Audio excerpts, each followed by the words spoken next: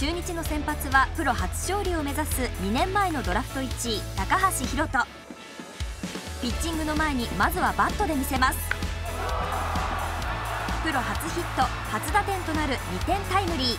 自らを援護すると本職のマウンドでは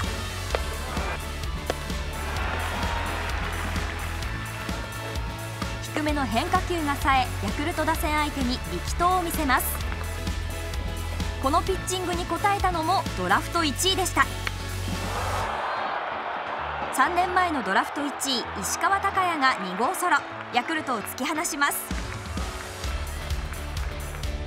援護を受けた高橋は6回のマウンドへ。ラスト1イニング死ぬ気で投げてこいって言われたんで、死ぬ気で投げました。コーチの檄に応えた頼もしい19歳が嬉しいプロ初勝利。ドラ1コンビがチームを勝利に導きました。